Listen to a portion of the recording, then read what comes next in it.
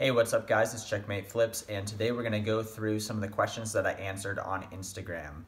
So I sold around 30K in December, I sold around 40K in January, and I'm on track to do at least 40 this month. So I'm doing this full time and I'd love to help you guys however I can. I do mostly online arbitrage. So let's get into the first one. You can definitely do it part-time. So the only fees that really matter for this discussion is the $40 a month and whatever software costs you have. So you just need to make sure you're listing enough to offset those costs, but you can still do it part-time. Can I do Amazon part-time, or do I have to do it full-time and go all in order to deal with all the fees involved? The main thing that you have to think about is the fees that are going to happen every single month. So there's the Amazon seller account fee, which is $40 a month, and you're going to want that in almost every situation. In most situations, you're going to want 𝗬𝗎, which is $20 a month. Most people would do better if they have inventory labs, so that's around $45 a month. So the thing you have to think about if you're going part-time is that in order to break even, you do need to list and sell enough profit to pay for those things, and then whatever you're going to be making is on top of all those fees. So thinking about it this way, if you are full-time, you're going to have a lot more income coming in and inventory going in than you are the costs. But if you're part-time, let's say all of that adds up to around $100 a month, and you're wanting to make $500 profit a month, you're going to have to list and sell at least $600 profit in order to pay for that $100 and then make your $500. And so that's still very doable. It's, especially once you understand the processes, you can definitely do it part-time. One of the other parts of this is that at the beginning, sometimes it is good to spend a bit more time on it than you would hope to do in the long run. So what I mean by this is when you start out on Amazon, you're not going to understand how to do too much, and your time isn't going to be very efficient at all. You're not going to have things outsourced. You're not going to know how to use your softwares. You're not going to know how to get profitable inventory, and so you might end up spending a lot more time than someone who has been doing it for a long time. Like for example, for me, when I started reselling in general, I was spending more than 40 hours on it sometimes. Just because I didn't know what I was doing, but I wanted to learn it and understand how I was going to do it. But as you learn it and as you know the systems, you can get to a point where you can maintain and do it part-time if you want to. You can end up spending a lot less time doing it. There are also people who have all of their processes down so much that they have VAs who do every single part of their business, and therefore they literally just oversee a bunch of VAs and potentially employees and people at warehouses potentially. So there's so many different directions that you can take it, and if you are good at delegating things, this really can become more and more part-time for you. But it does take upfront work, because what do these people have to do? They had to make systems for those people to work for them and teach those people. So it's a lot of trade-offs there. How do I start selling on Amazon? You're going to need an Amazon account. Get the professional account.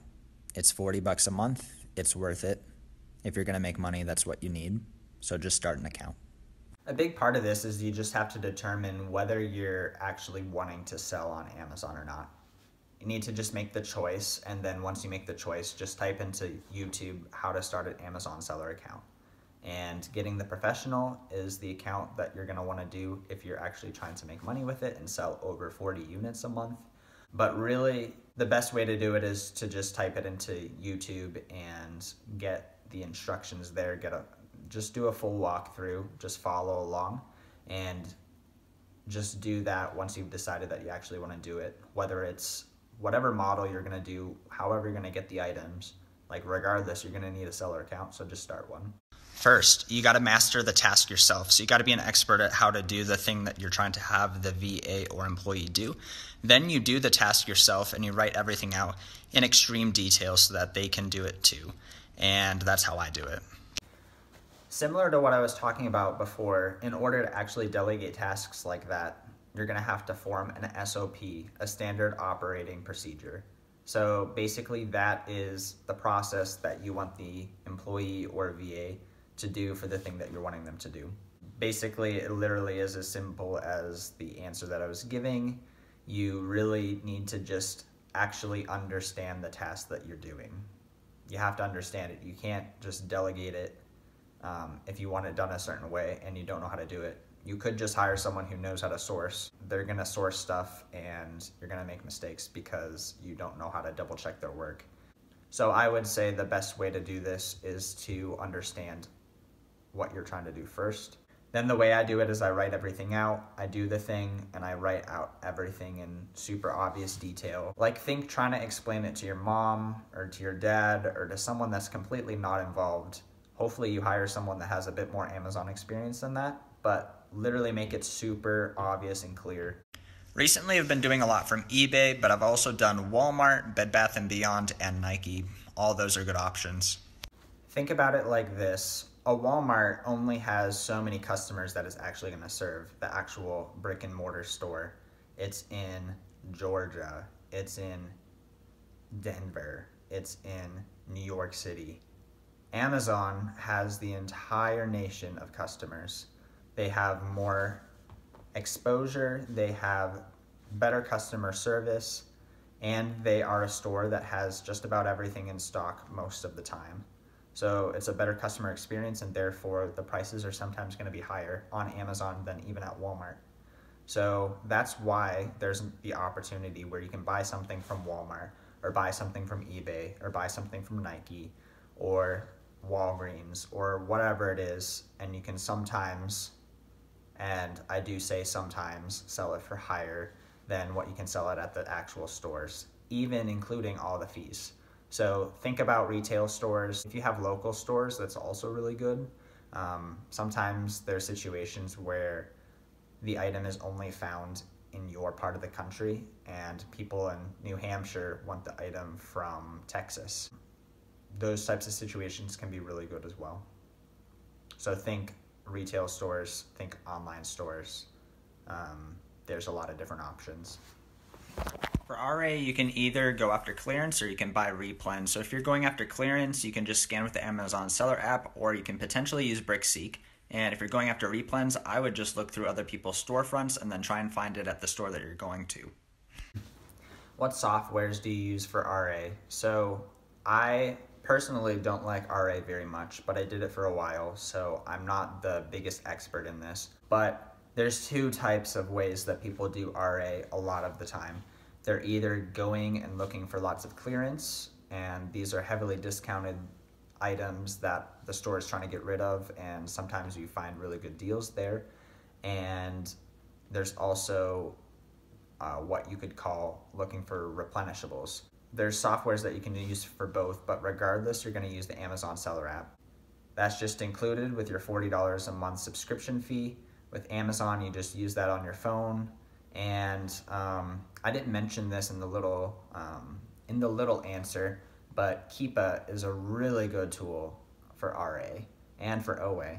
It's so important, and it'll help you save so much money because you'll not buy things that you shouldn't be buying, and you'll buy more of things that you should be buying, and it's a really good deal. For example, one time I was out doing RA and I found a ton of discounted Keurigs, and there were 13 of them, and they were discounted to $50 and they're usually at $100.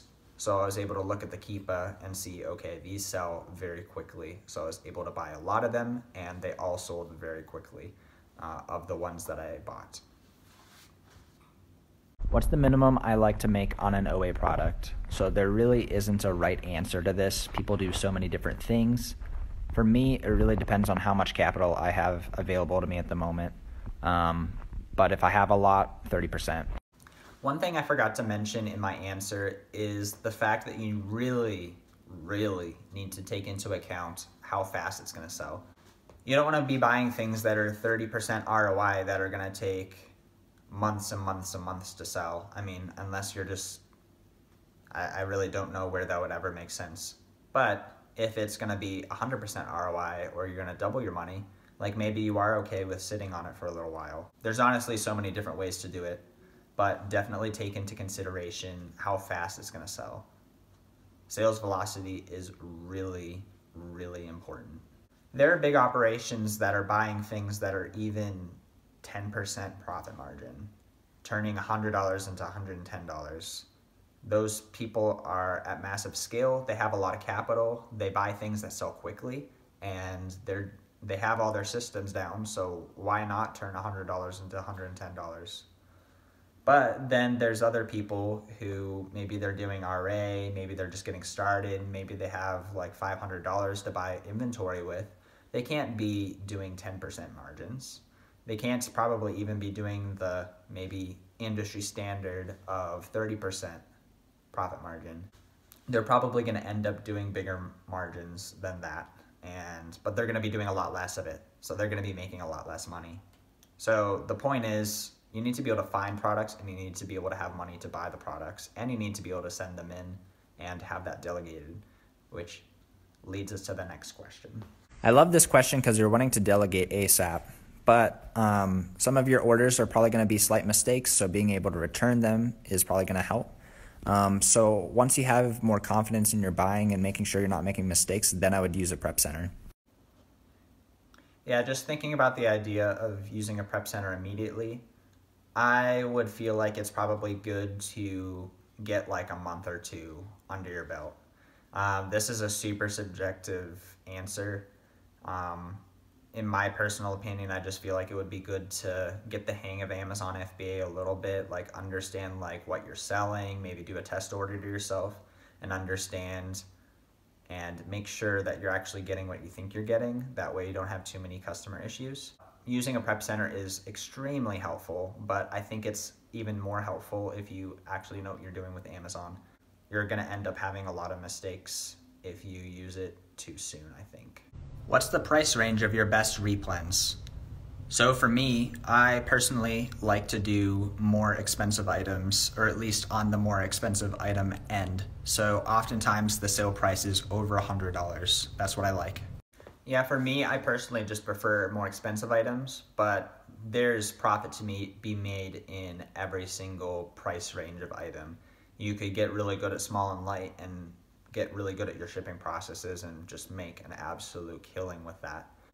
You could also do mid-tier items, you could do higher tier items. There's just a lot of different ways to do it, and there's really no right answer. It's just kind of like what works for you and what do you prefer doing and what do you feel like you do well. Do you do wholesale or do you only do online arbitrage? So for me, I only do online arbitrage. I don't do any wholesale. Do you only do online arbitrage or do you also do wholesale? So I currently don't do any wholesale and I just do online arbitrage. I find that I have plenty of things to buy. There's lots more items that I could be sourcing. Money is more of the issue at the moment, and I'm working on getting more credit and working on that. But wholesale is really good for solving that problem of I have too much money, so let's spend it on fast-moving inventory that I buy at bulk. And for me, I can still buy a lot for online arbitrage. I'm fine. I don't necessarily need to go to another model. I kind of want to fully explore what I'm doing here with online arbitrage before I even go to something else. If you guys have any further questions, please message me on Instagram. I reply to all my DMs. And if any of this video was entertaining or helpful, then feel free to help me out by subscribing and by liking the video. I'm trying to get a gauge for what you guys are finding helpful and what's actually helping you grow your Amazon store. Because I remember when I was getting started, I really owe it to some people who helped me out because of their free content. And so I'm wanting to do the same for you guys because I know what it's like to be not making the money that you're wanting to make. And it really sucks. So Amazon's a big space. There's space for other people to join. And when you guys get better, it raises the tide so that I get better. So let's raise the tide together and let's all make money. Take care.